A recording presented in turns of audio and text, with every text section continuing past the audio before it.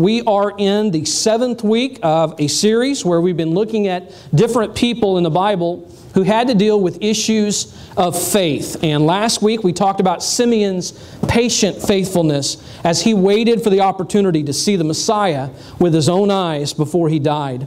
This morning we're going to be in the Gospel of Mark, Mark chapter 5. So if you have your Bible, let me encourage you to go ahead and find that, Mark chapter 5.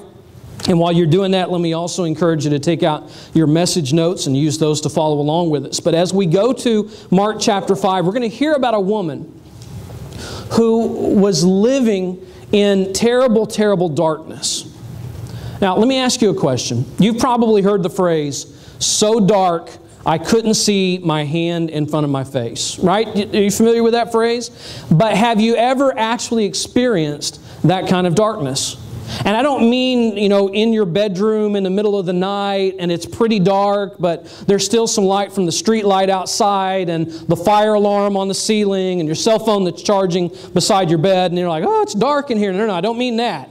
I mean real darkness. I'm talking about the kind of darkness where literally you cannot see your hand move in front of your face, even though you know it's there and you know it's moving and you know you ought to be able to see it, but you cannot.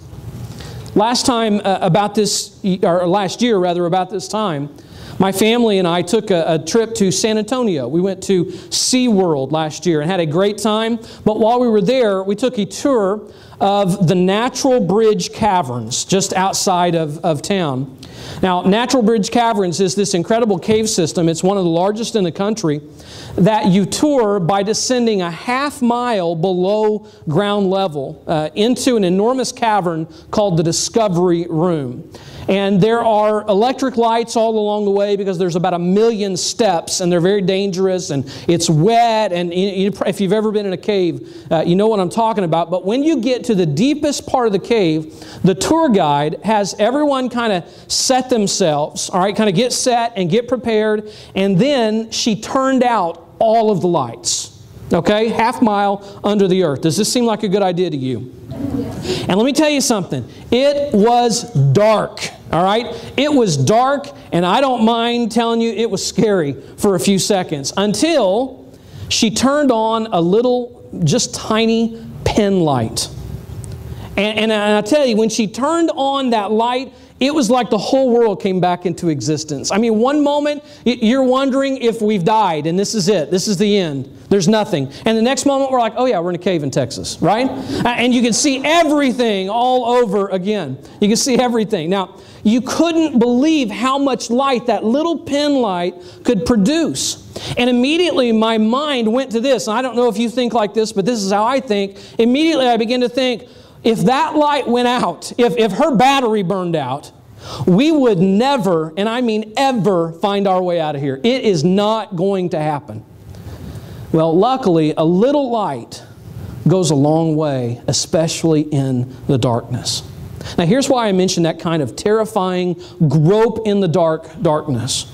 Because that's the kind of darkness the woman that we're going to read about was living in right up until the moment that she met Jesus. This is Mark chapter 5. We're going to begin with verses 24 through 34. It says this: "A large crowd followed and pressed around him," Jesus, "and a woman was there who had been subject to bleeding for 12 years. She had suffered a great deal under the care of many doctors and had spent all that she had, and yet instead of getting better, she grew worse. When she heard about Jesus, she came up behind him in the crowd and touched his cloak, because she thought, 'If I can just touch his clothes, I will be healed.' And immediately her bleeding stopped, and she felt in her body that she was freed from her suffering." Verse 30. "At once, Jesus realized that power had gone out from him. He turned around in the crowd and he asked, 'Who touched my clothes?' 'You see the people crowding against you,' his disciples answered, 'and yet you can ask, who touched me?' But Jesus kept looking around to see who had done it. Then the woman, knowing what had happened to her, came and fell at his feet, trembling with fear, and told him the whole truth. And he said to her, 'Daughter, your faith has healed you. Go in peace and be freed from your suffering.'"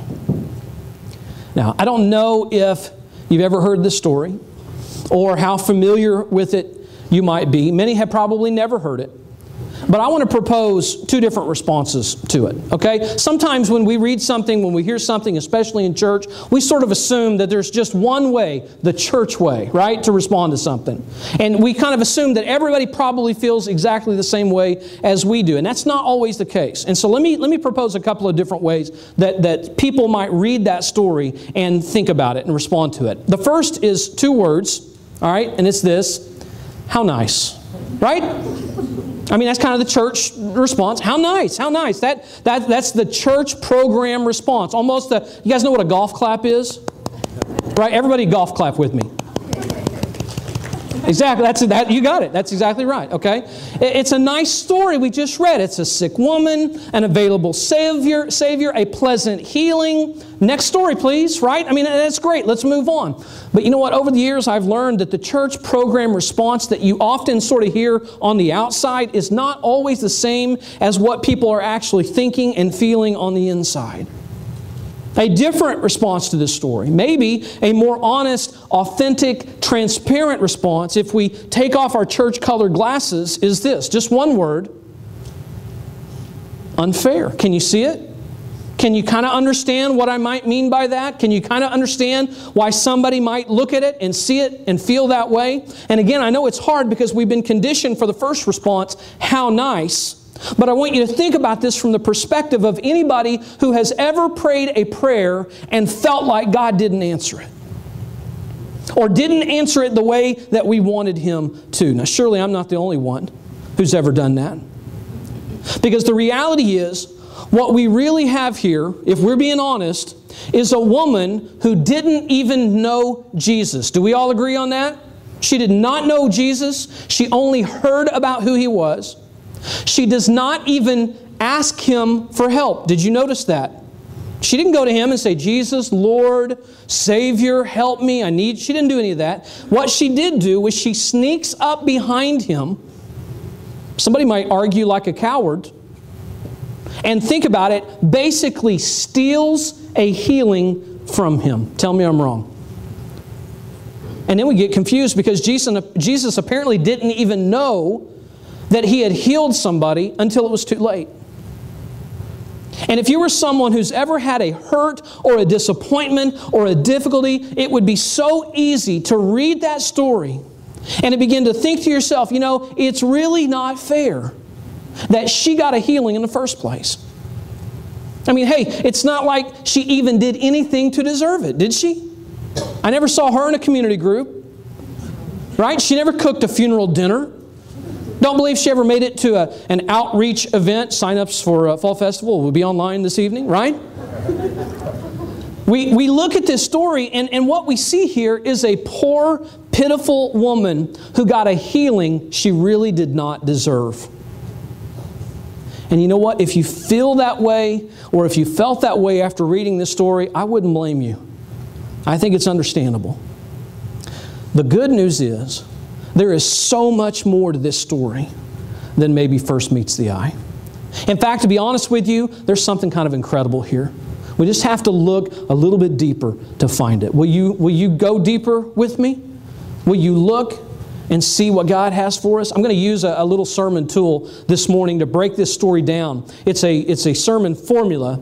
It's called Facts, Faith, and Fruit. And you can use it in a lot of different places, but it's really good with miracles. Okay? Facts, faith, and fruit. The facts of the story, the faith that was displayed, and the fruit that resulted. You'll see that same pattern over and over and over again throughout the New Testament. So let's take a look at the story, and let's see what we can find. We're going to begin with, obviously, the facts. Okay? So the facts of this story. And if we're just being completely honest with one another, the facts of this story are a little discomforting and pretty straightforward, and I think maybe the gospel writer Mark intended it this way because it helps us get a feel for the hopelessness of this woman, a feel for the suffering that she was going through in her life. The first fact of the story is found in verse 24. A woman was subject to bleeding for 12 years.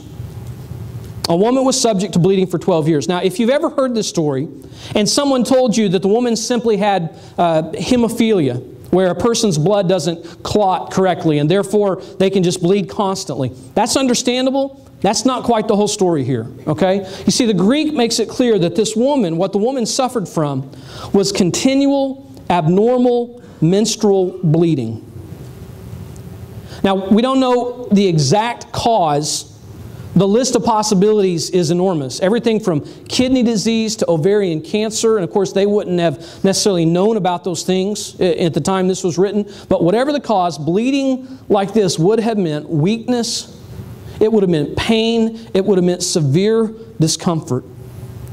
And even more significantly, whatever the illness, it caused her to be considered ceremonially unclean. That is, I can't express to you how important that is. Leviticus 15:25 says this. This is the law. If a woman has a discharge of blood for many days, not at the time of her impurity, or if she has a discharge beyond the time of her impurity, listen, all of the days of the discharge, in the Bible, what does all mean? Go ahead. It means all. All of the days of the discharge, she shall continue in uncleanness. Now, I know this may be an uncomfortable subject, and I can hardly wait to hear how our children's pastor, Jessica Verdeen, explains this to the kids in live worship this morning. So be sure to ask questions over lunch, okay? I get it, I do, but I want you to understand the seriousness and the severity of her situation. See, the idea of her remaining unclean was not a suggestion. All right? It's not like, hey, if you don't feel good, if it doesn't work out the way you want it to, maybe you should do this. It's not like that. This is the law. This is the same kind of law that says thieves go to jail, murderers go to the electric chair, non-negotiable. And what that meant was that no part of her life was left unaffected. As a wife, she literally, physically could not in any circumstance touch her husband. Maternally, she couldn't bear children. She couldn't touch any children that she had. Domestically, anything in her home that she touched would be considered unclean. And probably worst of all, spiritually. Because you see, she was unclean because of that, she couldn't enter the temple. And I know that not being able to enter the temple may not seem like a big deal to us, right? But remember that the temple in Bible times was the center of your relationship with God. I need you to get this, okay? This is how you related to God, was you go to the temple. You didn't pray on your own. You didn't worship on your own. You didn't relate to God on your own. You only did these things in the temple. But this woman couldn't go into the temple. And that means that she couldn't worship God. She couldn't relate to God. She couldn't even ask that her sins be forgiven. Now again, I know churches sort of get a bad rap these days, and surely there have been times in your life where you thought, how simple would my life be if I didn't have to think about God or church, right? Just go ahead and raise your hand up. Just go ahead and let me know, okay? I think it every Monday morning, to be honest with you, all right? You know what? Really, if I could just take God and church out of the equation of my life, think about all of the time that is wasted. Think about the energy used. Think about the money spent, right? But now, before you decide that life would be so much better without church, you better think back to a time when a need was met in your life. A meal was cooked. A special relationship was made. A worship experience. A smile, a hug, a prayer. Come on, over the years, you've had a lot of needs met, haven't you? But not this woman. Spiritually, she was unclean, and she never experienced those things that we so easily take for granted. Not only was she physically exhausted and socially ostracized, but verse 26 tells us that she suffered a great deal under many doctors. She suffered a great deal. We expect doctors to make us better, not worse, correct? And I can tell you from personal experience that there is nothing worse than feeling as though you're at the mercy of a doctor who doesn't really care if you get better or not. And on the flip side, there's hardly anything better than feeling that your doctor genuinely cares about making you well. Are you with me on this? It matters. Well, this woman didn't have that.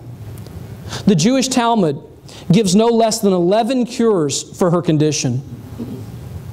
What do you want to bet she'd tried every single one of them? I would have, and so would you. Some were probably legitimate. Some were obviously nothing more than hollow superstition. One suggestion from the Talmud said that you need to carry the ashes of an ostrich egg around in a linen cloth for a certain number of days. And if you did that, then you would be healed. Okay? Another one was even better. It suggested carrying that you find a barley corn kernel in the dung of a white she-donkey. Good luck on that, all right? And I'm not making it up either. I mean, that literally is what it said. Again, some of these treatments, that probably were legitimate, but the bottom line is, none of them worked. And I'm telling you that sometimes failed attempts at treatment are just as devastating as the pain of the illness that you're going through. Verse 26 goes on to say that instead of getting better, she was getting worse. Instead of getting better, she was worse. She woke up every day in a body that nobody wanted, with an illness that nobody could figure out how to cure. In fact, I believe that she's down to her very last hope. And on the day that we encounter her here in Mark chapter 5, she's just about to pray out that last hope. Verse 27 says that she found him in the midst of an enormous crowd and that she touched his cloak. Now, depending on your translation, it may say she touched his cloak, it may say she touched his robe, it may say she touched the fringe on his robe, but she touched him. Verse 29 says, immediately her bleeding stopped, and she felt in her body that she was freed from her suffering. Now, think about that for just a second. After all these years, after all these struggles, immediately it stopped and she felt in her body that she was freed from her suffering. Now, I believe that the Bible is literally true, that the Bible is God's Word, and that Jesus is God's living Word. And so when the Bible says immediately she felt healing in her body, I don't mean she just felt better. I mean she felt healing. The kind of healing that mends broken bones. The kind of healing that repairs the damage of a stroke and erases cancer. This woman who for so long had been living in darkness was healed when she touched the light of the world. So, there are the facts of the story. All right? She was sick. She was suffering. She was getting worse. She touched Jesus' cloak. She was healed. Praise God, right? I mean, it's a great story, but trust me, there's more to the story than just the facts. There is also the faith. Let's talk about the faith. And two specific kinds of faith that are described in this story. First of all, there was belief displayed by the woman. Verse 28, she says, if I can just touch His clothes, I will be healed. And in the Greek, she was saying it over and over and over and over again. She was going through that crowd. She was set on Him. She was making her way to Him. And she was saying, if I can just touch His clothes, I'll be healed. If I can just touch His clothes, I'll be healed. If I can just touch His clothes, I'll be healed. And I want you to understand that what she was making was a risky decision. Okay? See, she wasn't allowed, work with me here, to touch anybody. Okay? She's not allowed to touch anybody. In fact, at the moment, she is breaking the law because she's not allowed to be in that crowd at all. But you know, what choice does she have? I mean, honestly, what does she have to lose? All she had was a crazy hunch and a high hope. You know what? It occurs to me, maybe that's what you have this morning as you sit here today. I know it's hard to believe. You know, we all look so nice and we've got our church smiles on this morning, and maybe behind all that normalcy and fineness, maybe you're hurting today. Maybe you've been lost and drifting. And maybe you just have a crazy hunch that God could do something for you here in this place. But it's hard, isn't it? It's hard. As hard as the pain is, it's so hard to admit your need. Maybe that's kept you from coming to God. Maybe you've taken a step or two towards Jesus.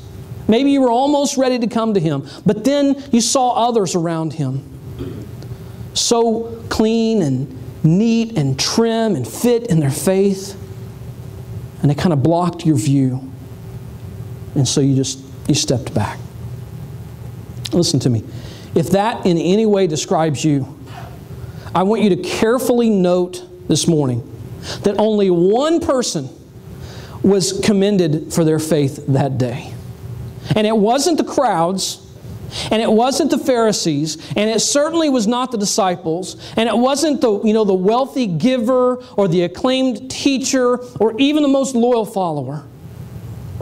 Only a shameful, hopeless, penniless outcast was commended for her faith.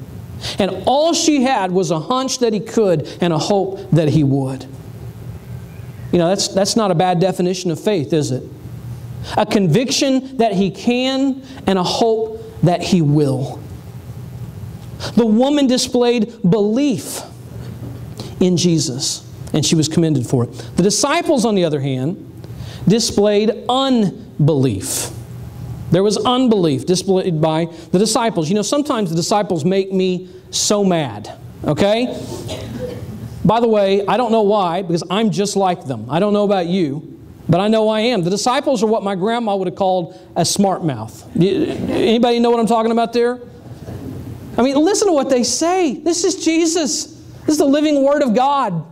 All right? This is the Son of God, Son of Man, Messiah. Listen to what they say to Him. How are we supposed to know who touched you, Jesus? What? Well, look at this crowd. How can we possibly know? It almost reminds you a little bit of when the Roman soldiers were mocking Jesus. Do you remember that? They were beating Him, and they were saying, "You're the Messiah. You prophesy. Tell us who's hitting you," right? And you get the feeling that in the midst of that crowd, they weren't exactly thinking about healing or redemption or restoration or transformation. That didn't seem to be on their mind that day. Maybe they thought those were things that should have been reserved for those closest to Jesus. For those who had a personal, in-depth knowledge of the Messiah and His teachings and His kingdom to come like they did, right? But you know what? It just wasn't that complicated. Faith is the belief that God is real and God is good. Amen? That's what it is. It's not mystical. It doesn't require visions or voices. Faith is simply a choice to believe that the one who made it all hasn't left it all, and that He still sends light into the darkness, and He still responds to genuine gestures of faith. That's what I believe. Now understand something. There was no guarantee that she'd be healed. Are you with me on this? She thought, if I touch His robe, I'll be healed. But she did not know for sure. There was no guarantee. And when we come to God with a prayer for healing, understand something. There is no guarantee that we're going to get there. I don't find the name it and claim it healing in God's Word. It's up to God to determine our healing. Yes? And sometimes He heals us in ways other than physical ways. Yes? And sometimes He heals us, but not at the moment we think He should. So there was no guarantee for her when she came to Him. She hoped He would respond to her. She longed for Him to heal her, but she did not know if He would do that. Kind of makes me think of my children. I have a daughter and a son. Are they here this morning? No? They're gone? Good. I can talk freely about them. I have a daughter and a son who are 15 and 12 respectively. And of course, that's plenty old enough for both of them to think I'm stupid, okay? That's just the default setting, is I'm stupid. But, when they were little, when I liked them, okay, I was their whole world. Any parent, do you remember that? Do you remember when you were the universe in which your children existed? Okay? When they were little, they couldn't come close to comprehending my love for them. I mean, there's no way. They didn't understand the complexity of the world, the complexity of life, and mortgages, and taxes, and careers, and families. All they knew when they were little is that I was there and that I was good. Right? Daddy, good. All right? That's the way they saw me. And you could read it all over their face every time they'd see me again for the first time. All this woman knew was that Jesus was there and that He was good. That's faith. And let me tell you something else about faith. Faith is not the belief that God will do what you want. It's the knowledge that He'll do what's right. You know, that's where the disciples always fell short, isn't it? They thought He would do what they wanted Him to do. But let me tell you something. It's where we fall short as well, isn't it? You know why? Here's why. Listen to me. Because in the daylight, a little light doesn't mean much to us. But in the darkness, it means everything. That pin light that the tour guide had before we went in the cave, I couldn't have cared less. I mean, if she had shown it out in the sunlight, I might not even been able to see it. Didn't matter. Didn't register on my radar screen of importance. But the moment the lights went out, that light was huge. It was like a spotlight. And I believe that's what it was like for this woman. A healthy woman wouldn't and couldn't appreciate it. But it meant all the difference in the world for a woman who'd been living in pitch darkness. Let me ask you a question. Does anybody have a burden this morning? Emotionally, physically, spiritually. Do you realize that God's help is near and it's always available, but only to those who seek it? And yes, compared to God's part, our part is just tiny, but it's necessary. We don't have to do much, but we have to do something. So let me ask you, if you carried a burden in here today, and you are not alone, trust me, you're not alone. But what is it that you need to do to start the process of healing in your life? What would it take? Write a letter? Confess a sin? Ask for forgiveness? Call a counselor? Call a friend? Call an enemy? Visit a doctor?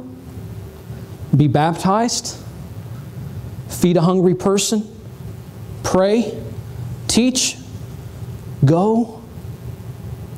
Let me challenge you. Like this woman, do something to demonstrate your faith. And let me tell you something. God will respond. He never rejected a genuine gesture of faith. To this very day, God still honors radical, risk-taking faith. So whatever you do, never forget, when arks are built, lives are still saved. When stones are flung, giants still fall. The blind are still made to see. Lame are still made to walk. The hungry are still fed. God will respond, not with faith like the disciples, but with faith like this woman. We've seen the facts. We've seen the faith. Finally, let's take a look at the fruit. The fruit. Verse 29 says, immediately she was healed. That's physical healing. Write that word in. These three words are important. Physical healing. Immediately she was healed. She could tell inside her body something had changed after all those years. She knew it was not the same. She was freed from the thing that she had been feeling. She experienced physical healing. Verse 34. Daughter, your faith has healed you. Now, what kind of healing is that? Let me suggest this to you. It's emotional healing. Write that word in and let me explain why. You say, what? We'll do what? Emotional healing. What does that have to do with anything? Daughter, your faith has healed you. That's the same as physical. She got healed physically, right? Physical healing. How long do you think it had been since anybody had called her daughter? Right? She hadn't been touched in 12 years. She hadn't been able to worship God in 12 years. She hadn't been normal in 12 years. She hadn't been on the inside in 12 years. And suddenly this man, this prophet, this possible Messiah who can heal people when you touch the cloak that they're wearing, turns to her and looks at her and says, you matter. Right? You're valuable. He called her daughter. Daughter, your faith has healed you. It was emotional healing. And then finally, verse 34, he says, your faith has saved you. That's spiritual healing. Your faith, this belief that I can do this. This belief that I am here and I am good and I'm going to do what's best for you and what's right for you. I'm going to take care of you in every possible way. It was spiritual healing. She realized her weakness. She submitted herself to Christ and she admitted to the crowd her transformation. You know what? Maybe you're here this morning and you have a physical burden today. And there's hopelessness and there's brokenness involved with it. Let me challenge you. Listen, submit yourself physically to God. Maybe you feel like a second-class citizen. Maybe there are some things in your past that convince you that you're not worthy. Let me challenge you. Submit yourself to your Heavenly Father emotionally today. To a Heavenly Father who loves you more than you could ever know. Maybe you've taken a step or two in terms of faith in the past few days or months or even years. But now you realize that you're still missing something. There's a hole there and it's not filled. It's not right. Let me challenge you. Submit yourself spiritually. By faith, trust in Jesus as Savior and Lord of your life. And remember this, as you go away today. God still honors radical, risk-taking faith. I don't know where you are in your relationship with Christ. I don't know what pains you have. But I know what this woman's needs were. She, at an hour of great need, asked for and received His touch. And I don't know if the same has ever happened for you, physically, emotionally, or spiritually. But listen to me. I know it can. By faith. Bow your head with me. Let's go to our Heavenly Father right now. Maybe you're here today and you carry no burdens. Maybe you don't know what it's like to have trials and struggles and emotional and physical and spiritual, and to feel like you're on the outside, to feel like there's a separation between you and God, to feel like you don't understand why God does the things He does or doesn't do what you ask Him to. Maybe you're here today and you have no burden.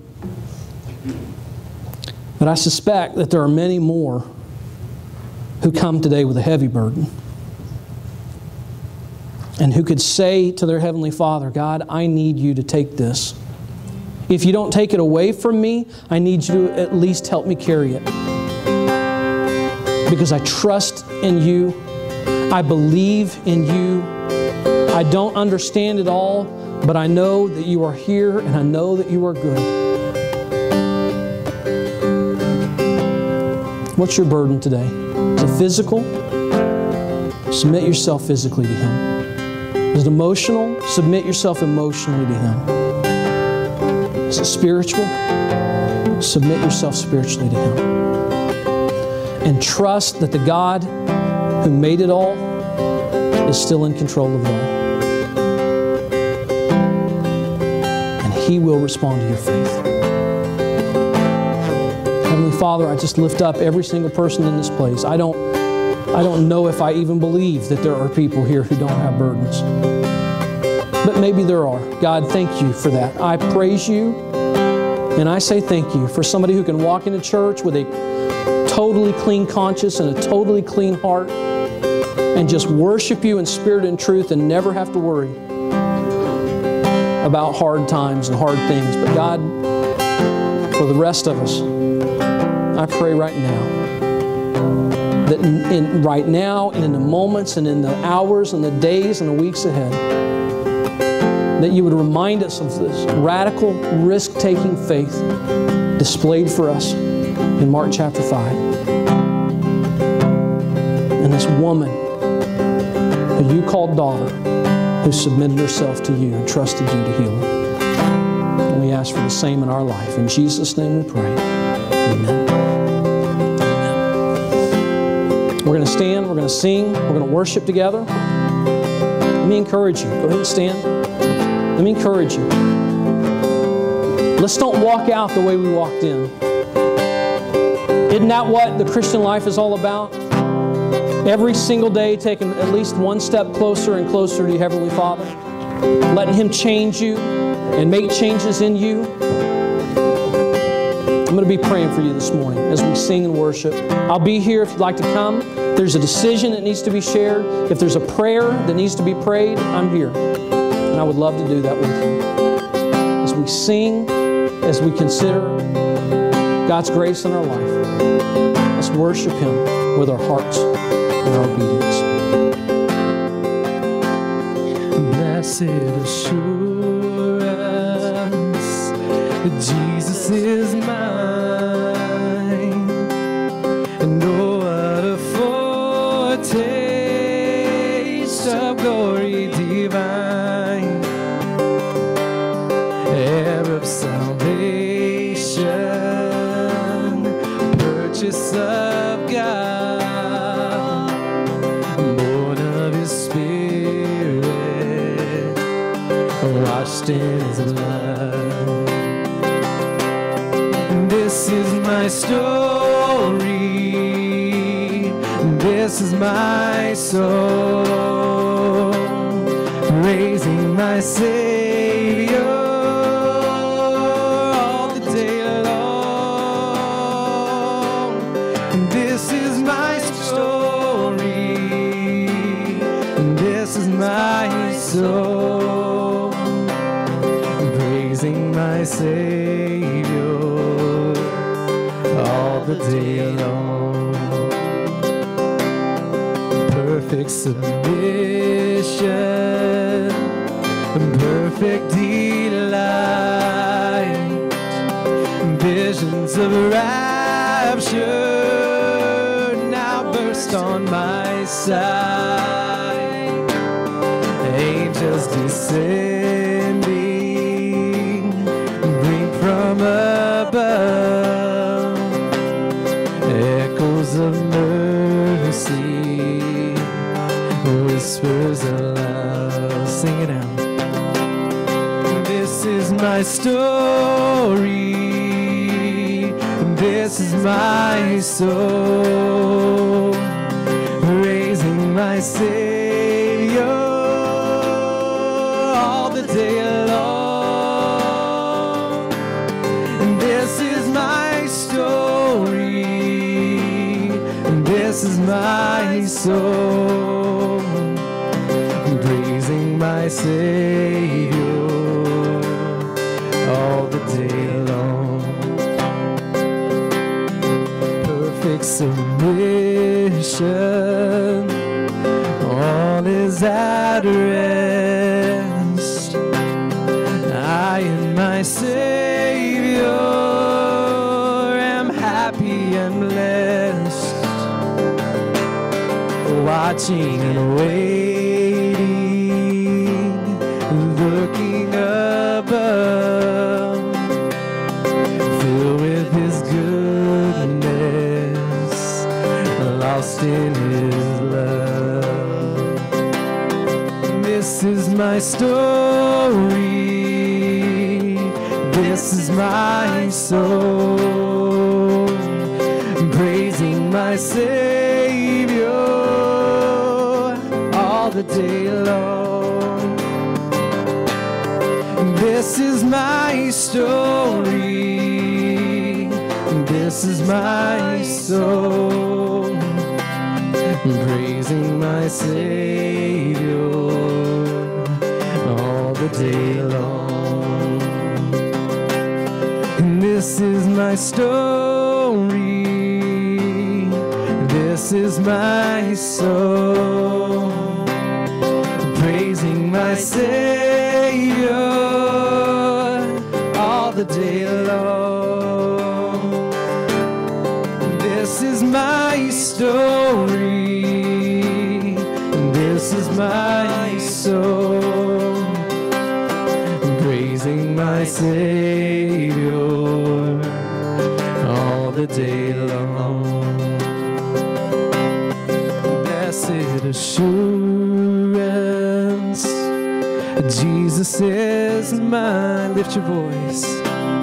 Oh, what a foretaste of glory divine, heir of salvation, purchase of God, born of His Spirit, washed in His blood. If you would, bow your heads just very quickly. I want to challenge you to go to your Heavenly Father right now. Whatever it is that needs to be said to Him in these closing moments, whatever needs to be asked of Him. God, how do I walk out of here differently than I walked in? God, what would it take this week for me to live out radical faith in my life for You?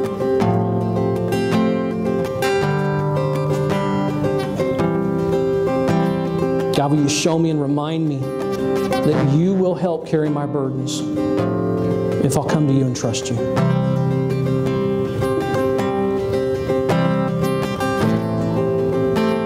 Father, thank You for Your love and Your presence in this place today. You are a good God and we love You. It's in Jesus' name we pray. Amen.